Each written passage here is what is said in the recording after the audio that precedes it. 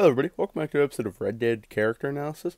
We're back here. It's been a little bit of a while. It's been like a month or so since I did the last character analysis. I just got caught up with some other things and wasn't able to do a character analysis. I know I said I'd be more consistent with it, but then I kind of fell off. But we're back here. I'm definitely gonna try and be more consistent. It's not easy to stay consistent with certain things. But we're back here, and I'm trying to wrap up all the Red Dead characters. For at least for Red Dead 1, and then we're going to move on to Red Dead 2 exclusive characters. So we're moving on here, and Red Dead is like a big game, and it has a lot of worthwhile characters that are worth noting in terms of the story. So it's a big game. So I plan for this to be a character analysis that takes a little bit of a while to talk about all the characters and everything, and put videos out. So I did anticipate it to take a little bit of a while. So that's all good.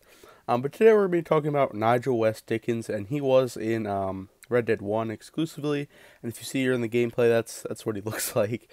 Now, I wouldn't necessarily make a character analysis about him, because some might argue that he's not too much of an important character in Red Dead. But he is actually, he helped John Marston get into Bill Williamson's Fort Mercer when he went to go see Bill Williamson, or try to, and then he fled to Mexico. But he was a big help, and he did have a big part, at least in the first part of the Red Dead 1 story. So it's worth talking about him. So he's very interesting, and a lot of people think he's a very interesting character. So we're gonna get straight into it. Of course, getting all my info from the Red Dead wiki, and he's a very fun character. So we're gonna get into that. He's also an undead nightmare, which we're gonna talk about that. Now, why Nigel West Dickens is a major character in Red Dead Redemption with the addition of the Liars and Cheats DLC pack. Nigel West Dickens is also a multiplayer character, which you guys are seeing in the gameplay right now, and he may be selected in the Red Dead Redemption The Outfitter. Born in Fort Wayne, Indiana, this is just a little bit of his background. West Dickens is an old swindler who poses as a traveling salesman when he is really a con artist and purported to have unique miracle cures for many medical and psychological problems. When he calls Nigel West Dickens Elixir, he is an impeccable dresser and travels an opulent, embezzled stagecoach.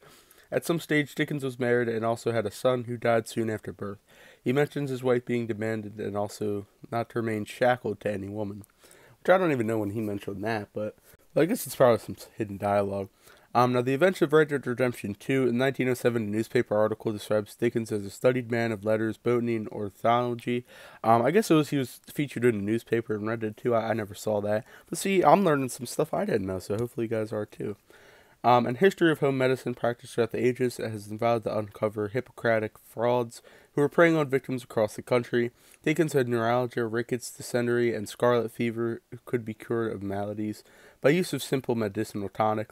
The response was enthusiastic, and in more than one town, local doctor, taken asked for peddling fraud cures. At the time, Dickens planned to take his message on the road and root out charlatans, that's what it says, and purveyors of false science.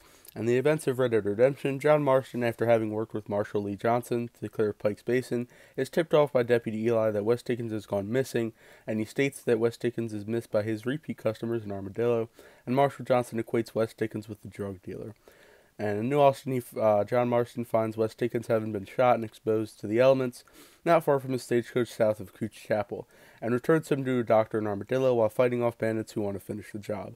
Now, despite Marston's personal dislike of him, West Dickens becomes a central networker and orchestrator of Marston's plan to Fort Mercer. West Dickens puts Marston in contact with Seth Briers and Irish, as well as supplying him with a newly armored stagecoach, and uses the, quote, Trojan horse strategy to deceive the outlaws. And if you guys don't know, just look up what the Trojan horse is. It's a very classical approach, very classic time in history. There's many things that are interesting about it. But of course, it always it mentioned, what I mentioned earlier about helping them with Fort Mercer and getting in and stuff. And the attack does well, but they found out that Bill Williamson, of course, had escaped to Mexico yesterday morning. Irish then volunteers to take John into Mexico on a barge. West Dickens suggests that he intends to travel aboard, having exhausted customers in the New Austin region. When Marston meets Irish at the barge on his way to Mexico, West Dickens is seen talking with Irish. Then he tells him he is off to Europe or China. And later in the Red Dead story, in West Elizabeth, after Marston gets back to Blackwater, he is later seen in, of course, the Blackwater Police Building, arrested for possession and distribution of narcotics. John recognizes him and tells the officer to release him, stating that he helped catch Bill Williamson with Edward Ross, sarcastically claiming that he is a hero and he is let go.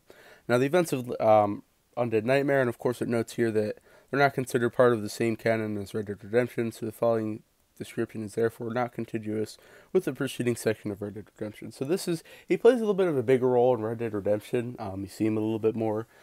Now, Dickens is first seen at Fort Mercer trying to sell his elixir for 100 gold coins, claiming that it cures the zombie plague and repels zombies. He sees John and tries to play along with his act, but then John ends up saying 100 coins is too much for a drink and threatens him with his revolver to give people a free sample of the elixir. Dickens has no choice but to reluctantly give the customers free samples.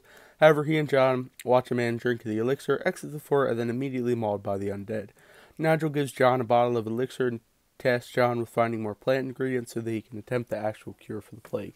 Upon the second encounter, Dickens sends John on an errand to Riley's charge, acquires some metal parts which he eventually uses to construct and complete a blunderbuss. John, despite Dickens' hasty words, is unimpressed with the weapon. Dickens also confides in John concerning a branch of soldiers officially crossing the border to help those in Mexico.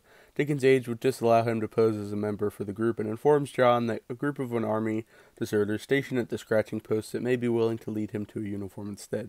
When John asks Dickens where he's heading, Dickens optimistically replies that he's headed for either Baghdad or to meet his maker at the hands of one of the undead, smiling as he and John depart amicably. Dickens leaves the scene on foot and he is not seen again. And that is it. I'm actually going to go into a little bit of extra here because he's not a crazy big character. Like some of the other characters like Dutch or like Bill, like one of the bigger characters. He's not a crazy major character, but he's very interesting. There's many things that are interesting about him. We're going to go into a little bit of the finer details, just his personality. Nigel is a friendly, positive, and jolly individual. He is also shown to be somewhat of a fraud, showing that he sells non-working medicine to get people's money. Although all that, he does try to be helpful and uplifting to others. Which, that was actually kind of it. That's kind of all that was on the website. I read most of the website, and usually I'll leave some of the smaller, details that don't matter too much, out. But since Nigel is such a smaller character, I figured I'd do a character analysis on him. He's a very interesting character, like I said. He's also very important to the Red Dead 1 story. Now, usually I wouldn't do Undead Nightmare. It just depends on the character. Sometimes I'll do their part in Red Dead Undead Nightmare, but also just the Red Dead part. Kind of depends. But we're going to go and start to move on in more of the Red Dead 1 characters. Now, of course, we did John Marston, which he was in Red Dead 1 and 2, and Dutch and all that. But now we're going to start moving into characters that are actually only in Red Dead 1. Like, you're not going to see them in Red Dead 2. So, like, Irish. We might do Irish. I don't know. We'll see. We'll see what more important characters. But, like Wes Dickens and everybody who appears strictly in Red Dead 1. Then we're going to move on to all the characters in Red Dead 2, like the Manor characters. So, hopefully that makes sense. You'll see how it is in the character analysis. Like I said, I anticipate this, when I started, I anticipated it to be a longer character analysis series. So that's that. But hopefully you guys enjoyed today's Red Dead Redemption character analysis on Wes Dickens. It's pretty much going to do it. It wasn't too big of a character analysis, but I figured I'd do it, like I said, just because it was interesting enough. But yeah, that being said, make sure to subscribe for more content, like a video, all good stuff, Discord, Twitch, Instagram, links in the description. Comment down below what you guys think of Nigel Wes Dickens from Red Dead 1. He's a very interesting character, so comment down below, let's discuss. But with that being said, I will see you guys in the next video.